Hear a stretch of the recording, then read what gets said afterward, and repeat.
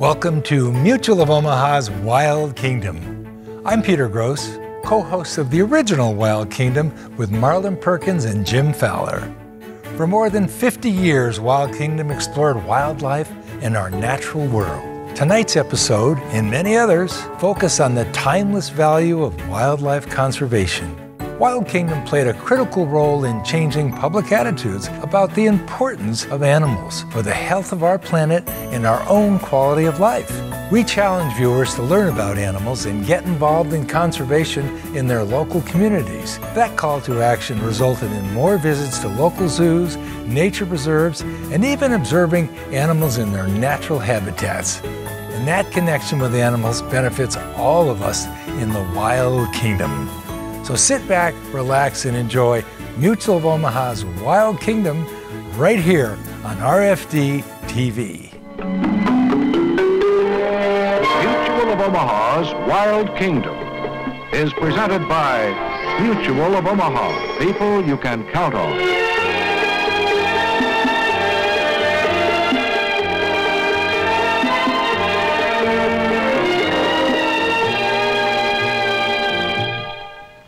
Welcome to Mutual of Omaha's Wild Kingdom. Often, man's use of land is not compatible with the wildlife living there. That's the case with the dingo, that highly intelligent wild dog of the Australian desert. Largest of that land's predators, the dingo is said to conflict with man's interests, especially where livestock is concerned. To better understand this conflict, Australia's Commonwealth Scientific and Industrial Research Organization has conducted a 7-year research program learning everything possible about the dingo's behavior, physiology, and different habitats. I was invited to observe the research relating to desert habitat.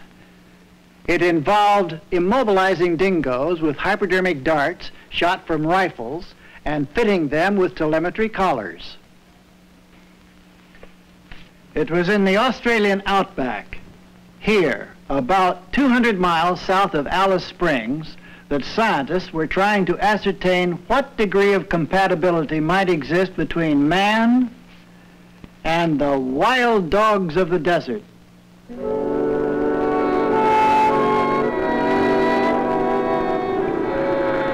I'm flying toward a temporary camp in the outback with Dr. Brian Green, who's conducting the dingo research program here in the desert habitat.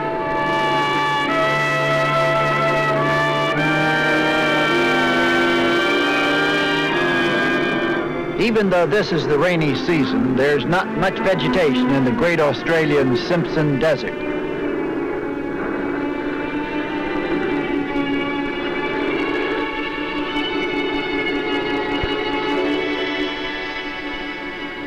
This is one of the few improved landing strips within a couple of 100 miles.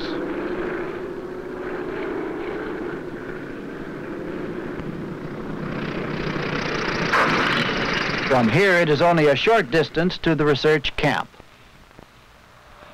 We're met by Dr. Green's technical assistant, Ian McMillan, better known as Mac. He has almost everything in readiness for our move deeper into the outback in search of an adult male dingo to study. The bumper frame he's mounting will form a guardrail where Dr. Green can safely stand while we're moving. As soon as the animal's immobilized, it'll be fitted with a telemetry collar consisting of sophisticated components which will broadcast a continuous intermittent signal. It's a signal which can only be received for a short distance at ground level, but for many miles from an aircraft. The signal will come in strongest when the antenna's pointing directly at the source. Dr. Green will be doing the dingo darting using a rather unusual immobilizing rifle. The barrel is unscrewed and slides far forward in order to allow the hypodermic dart to be loaded. The dart itself is filled with a proper dosage of the immobilizing agent known as M99. When loaded in the breech and the barrel reseated, this dart is fired by a gunpowder cartridge.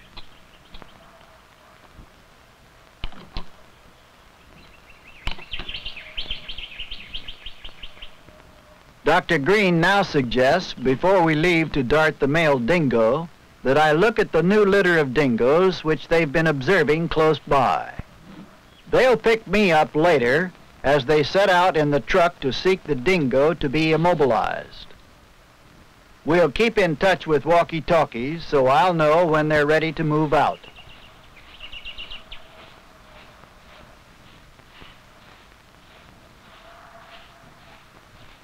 One of the most commonly sighted wildlife species in the outback occurs in large flocks. They're parrot-like birds called galahs.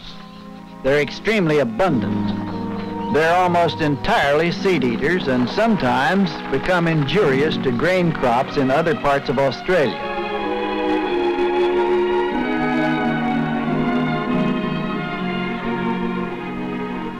The galah is also known as the rose-breasted cockatoo.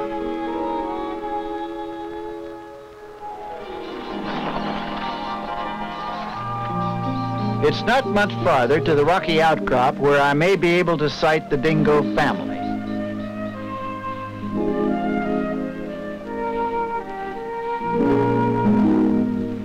Just ahead is the spot, and sure enough, there's the mother dingo with her litter.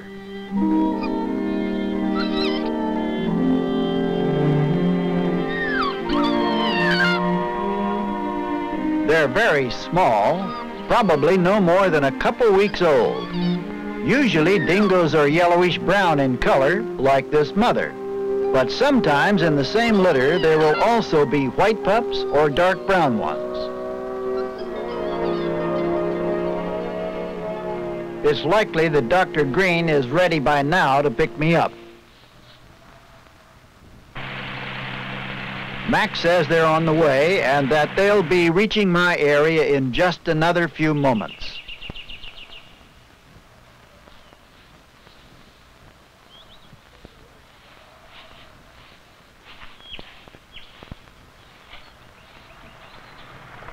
The area in which we'll be looking for the male dingo is several miles from here. The two researchers sighted the animal there a couple of times already. This will be their first attempt to dart it.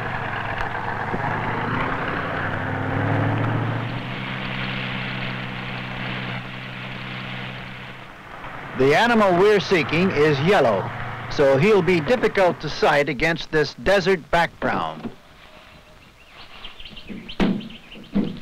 High on the truck's platform, there's better visibility for scanning the terrain.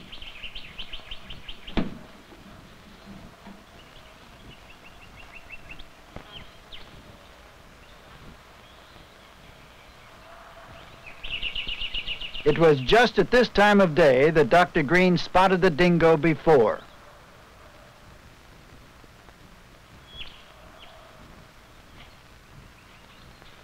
Dr. Green has sighted the dingo about a half a mile from us, not yet aware that we're nearby. He's an alert animal, but is not alarmed because we're standing still.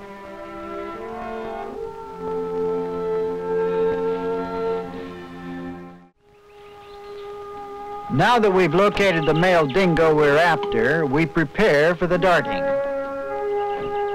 Ordinarily, the darted animal is not followed too closely. This time, however, Dr. Green wants to have the truck stay very close to the dingo after it's been darted so that he can observe its reaction to the immobilizing drug.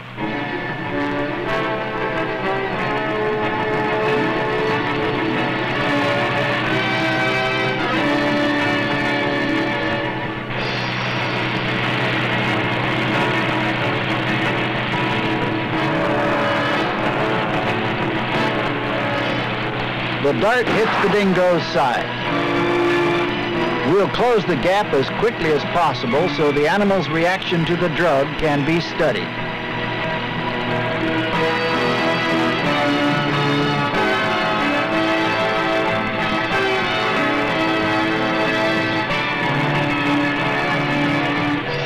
The drug takes effect much more swiftly than Dr. Green anticipated.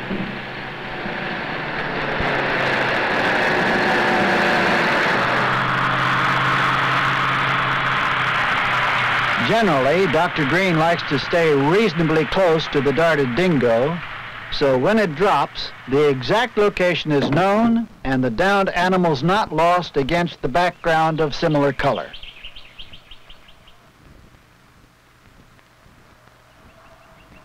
Before any tests are made, we will return the animal to the exact same spot where we first sighted it.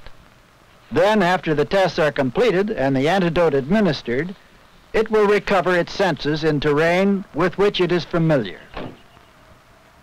This is done so the animal will suffer minimal disorientation.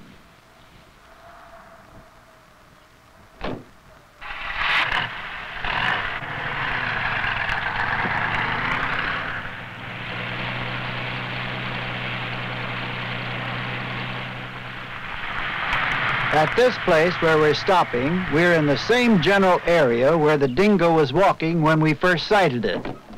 Now the processing of the animal can begin.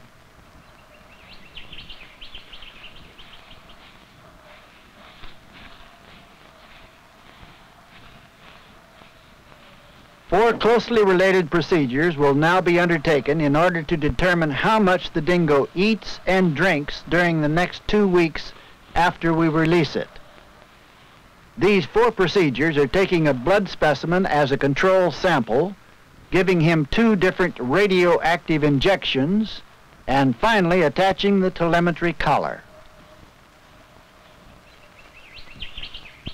Determining precisely how much food and water is consumed normally by the dingo allows the researchers to draw conclusions based on a thorough and total knowledge of dingo life history. One injection the dingo is being prepared for is radioactive sodium. This permits the scientist to determine how much meat was eaten. The second syringe injects radioactive heavy water called tritium. With the injection, a known level of radioactivity is established in the dingo's blood. This diminishes in accordance with how much the dingo drinks. Thus, we'll be able to determine the amount of water the dingo requires when we compare this blood sample with the one we'll take in 2 weeks from this same animal.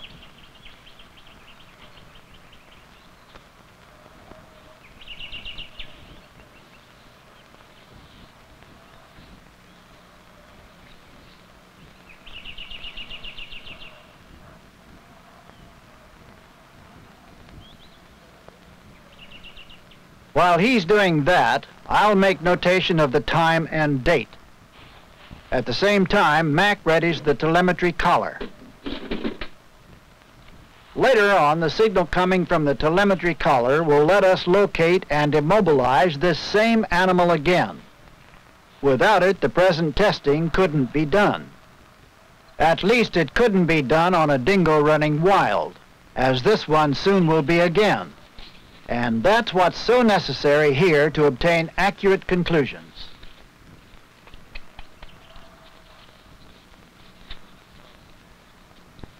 With the processing of this dingo completed and the collar securely attached, we can prepare to administer the antidote which will nullify the effects of the immobilizing drug.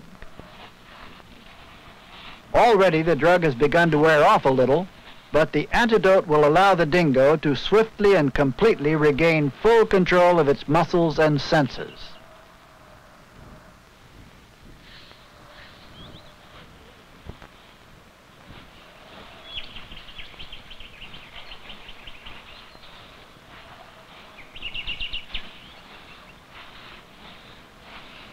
The antidote works rapidly, but to prevent any possibility of the dingo becoming overheated from lying in the direct sunlight, we cover him lightly with burlap.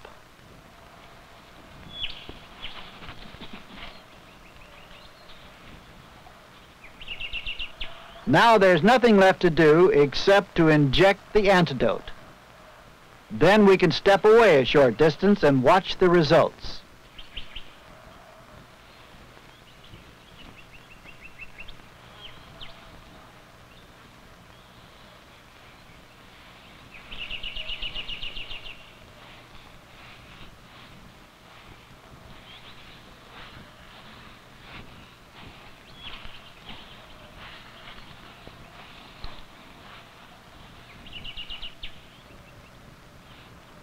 For a moment more, the dingo's quiet, and then the effects of the drug vanish with amazing speed.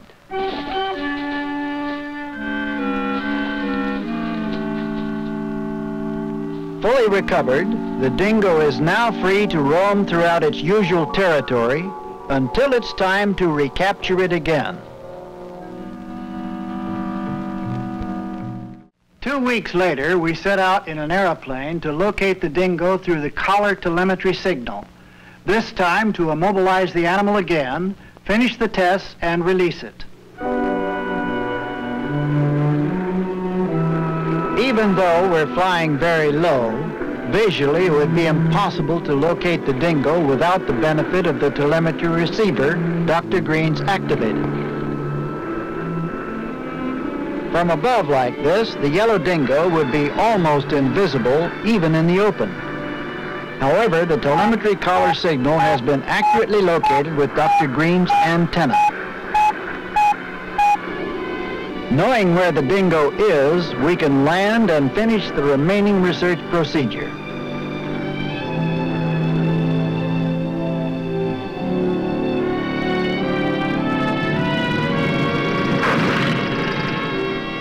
In the truck again in late afternoon, we're within half a mile of the place where we pinpointed the dingo's location from above with the telemetry receiver. We won't approach any closer by vehicle, lest we alarm the animal. But Dr. Green will get another signal reading to point us in the right direction for our final approach on foot. If we alarmed the dingo, it would run, and a chase would be involved in order to immobilize it. This would be detrimental to the tests.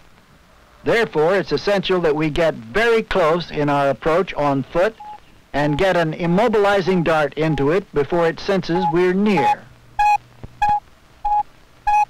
Once more, Dr. Green's locked in on the signal.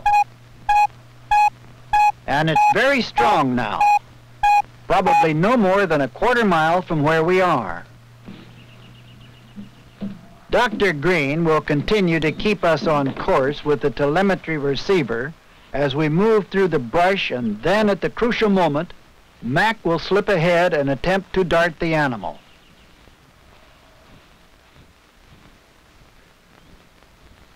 Dr. Green keeps one ear uncovered so he can hear his own sounds in walking and keep them at a minimum to prevent the dingo from becoming aware of us.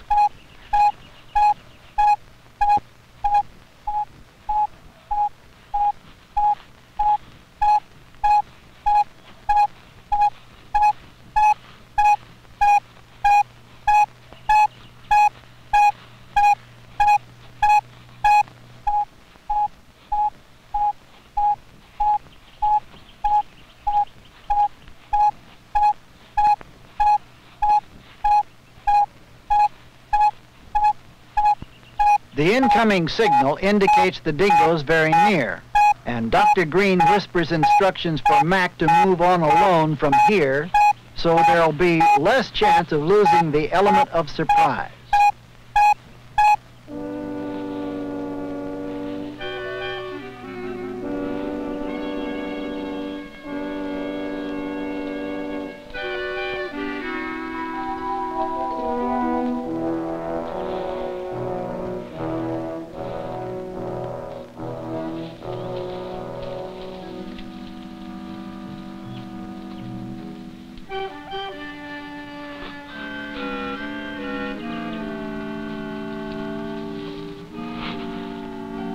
Mac's shot is a good hit, and the dingo's on the run.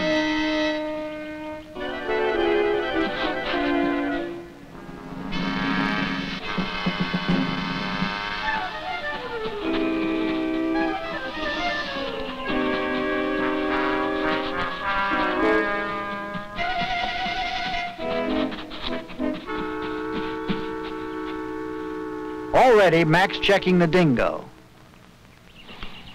As instructed by Dr. Green, he's making sure the animal's breathing is okay and he is in a comfortable position.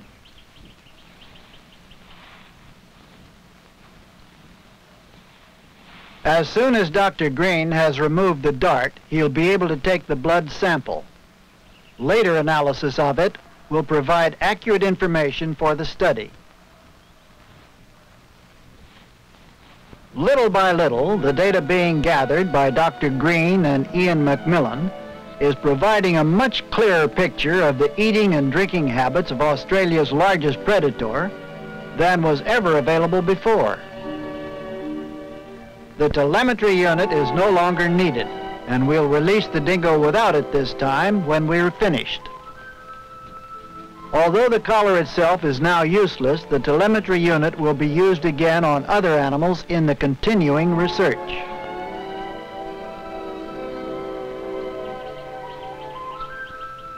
The blood sample being taken now may provide evidence in the dingo's favor.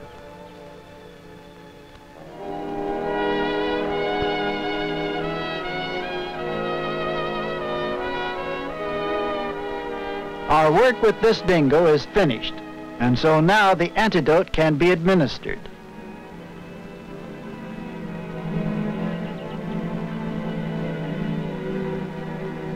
It will only be a few moments before it will take effect.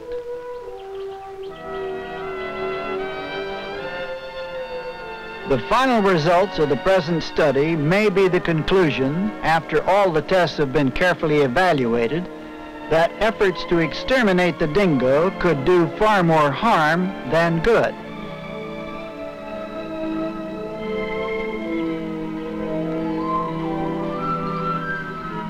The work of scientists such as Dr. Green may go far in presenting the dingo in its true role as an important animal in the balance of nature in Australia.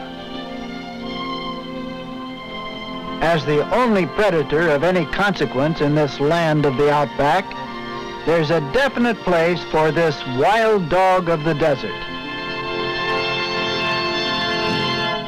Man has the unfortunate failing of often judging a whole species of animals too harshly because of the detrimental acts committed only by a few.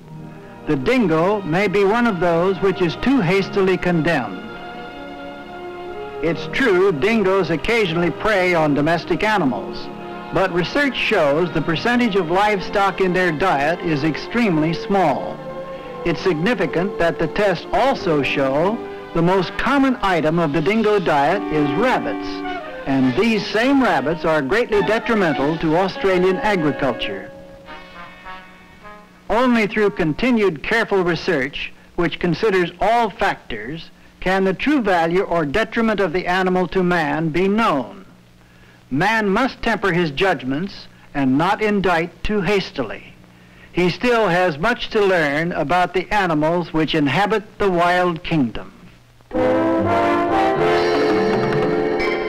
Mutual of Omaha, people you can count on, has presented Mutual of Omaha's Wild Kingdom.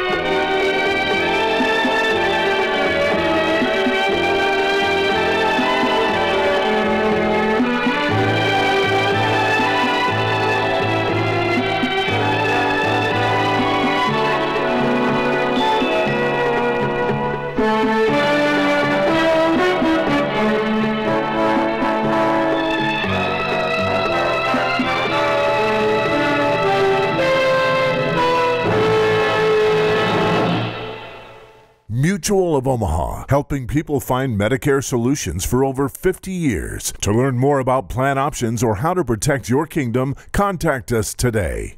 Mutual of Omaha. Protect your kingdom.